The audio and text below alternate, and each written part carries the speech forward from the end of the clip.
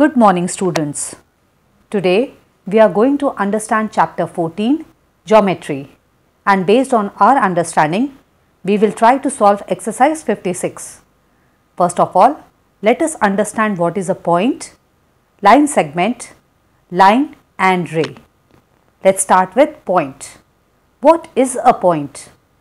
Children, a point is an exact location. When you make a fine dot with a sharp pencil, that dot represents a point. This point has no length, no breadth and no thickness. So, this is just a point. We can also name it like this point can be named as point A. So, this is all about point. Let's move on to line segment. Now, line segment. What is a line segment? A straight path starting from point A to point B is called a line segment. So, this line segment which we have drawn here is called as line segment AB. We can write it as AB, and above AB we will draw a line segment. Now, this line segment has two endpoints. First is point A and point B. These are the two endpoints of the line segment AB. A line segment has a definite length which can be easily measured using a ruler, and after measuring this line segment we can find out that it is of 4 cm. So, the length of the line segment AB is 4 cm. You can see many examples of line segments in your house, like the edges of the table, edges of the door, edges of the ruler. These all are examples of line segments. Now, after understanding what is line segment, let us move on to what is line. Children, a line is an endless straight path that extends on both the directions. So, a line has no end point. A line segment has two endpoints, but a line has no end point. It keeps stretching in both the directions. Now, here you can see we have drawn a line, and on this line we have taken 2 points, point A and point B. So, how we will write this line? This line will be written as line AB. We will write AB, and above AB we will draw a line with 2 arrows on both the sides. So, this is the way we denote a line. You can also denote any line using small letters. Like here we have drawn a line, and we can name this line as line L or line M, N, O. Any small letter can be used to represent a line. Now, let us move on to ray. What is a ray? Children, a ray is a straight path that has one end point, and the opposite side keeps on extending endlessly in that direction. The one end point of the ray is called as its initial point, the point from where the ray starts, and then it keeps on extending in the other direction. Now, this is point A. From this point A, we will draw a ray like this, and in the opposite direction of the initial point A, we will draw an arrow. It means this ray will endlessly continue in this direction. Let us take any point B on this ray. Now, we will call this ray as ray AB. It will be written as AB, and above AB we will draw a small ray. So, in this way we denote any ray. Now, after understanding what is a point, a line segment, line and ray, let us try to solve exercise 56. Question number 1. Count the number of line segments and also name them in each of the following figures. So, children, some figures are given over here. We have to count all the line segments. Like here in this image, you can see all these edges are there. We have to count all these edges, and we have to write the name of these line segments in the notebook. So, let us count.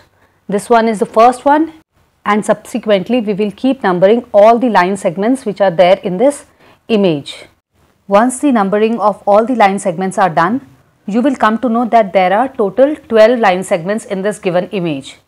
And after writing the total number of line segments, we will also name all the line segments, like line segment AB, BC, CD, DA, and then DH, HG, GC, GB, BF, FG. So similarly, you will write the name of all the line segments which are given over here in this image, and make sure whenever you write the name of the line segment, you have to make a line segment on the top of that. Like when you will write line segment AB, you will write AB and you will make a line above it. So in this way you will do all the questions. In the second also, we can see here, we will number all the line segments which are given over here in this image. And once the numbering of all the line segments are done, you will come to know that there are in total 11 line segments in this image. And after writing the total number of line segments, we will write the name of the line segments as well, like PQ, PK, KJ, JR, RS, SM, ML, LQ, KL, KM and JM. So these are the line segments which are present in figure number B. Similarly, we will do for figure number C as well. In this figure also we will count all the line segments which are present in this figure. And after counting all the line segments, we will come to know that there are in total 10 line segments in this figure.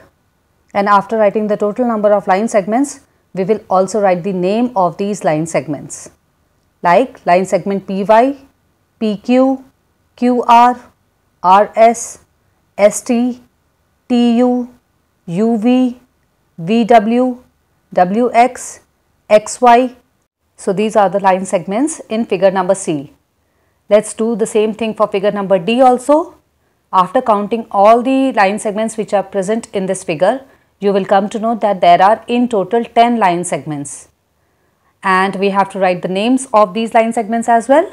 So line segment AB, BC, CD, DA, these are the 4 major line segments which are on the outer side. Now there are some line segments, slanting lines, which are there inside the figure also. So the long diagonal AC is also a line segment AC, line segment DB, and then there is a center point O. So DO, OC, OB, OA. So these are the line segments of figure number D. So all these line segments you have to write in your notebook.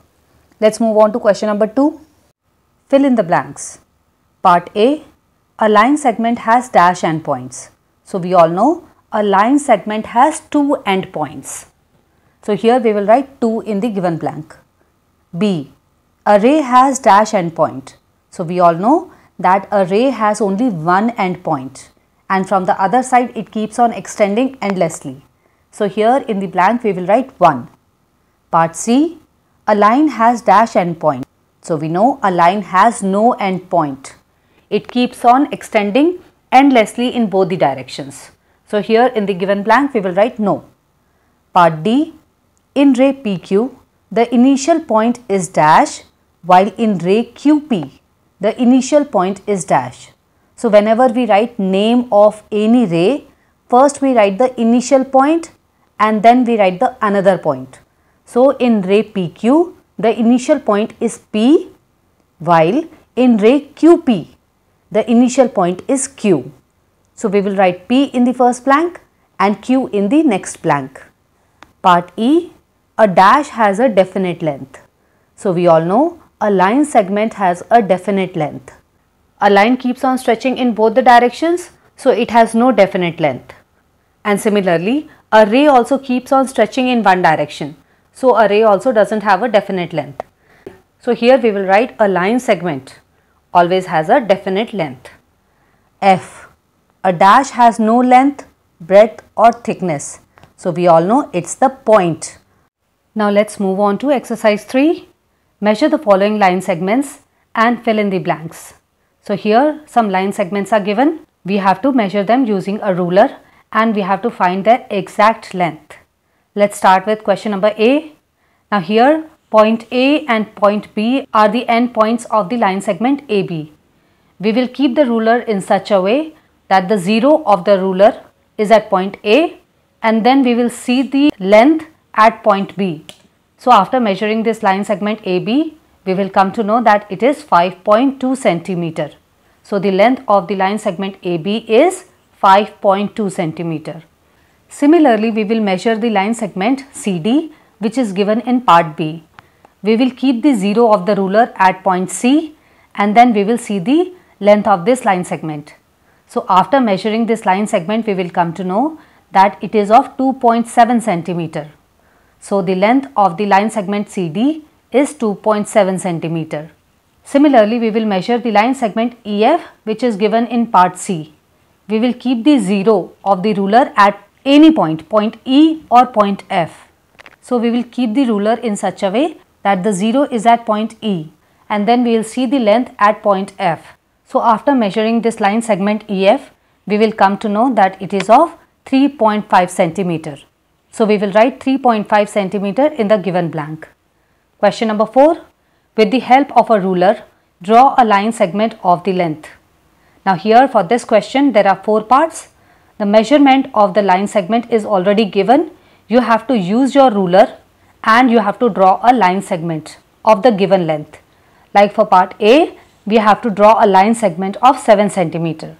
So you will use your ruler to draw the line segment of the given length.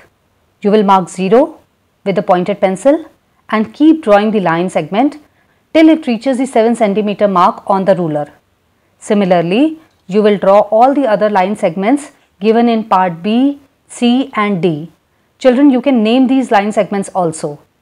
So children, in this way the explanation of exercise 56 of your maths textbook is done. Do like the video and don't forget to subscribe the channel. If you have any doubt related to this exercise, please write the same in the comment section. I'll try to get back to you as soon as possible. All the best, children.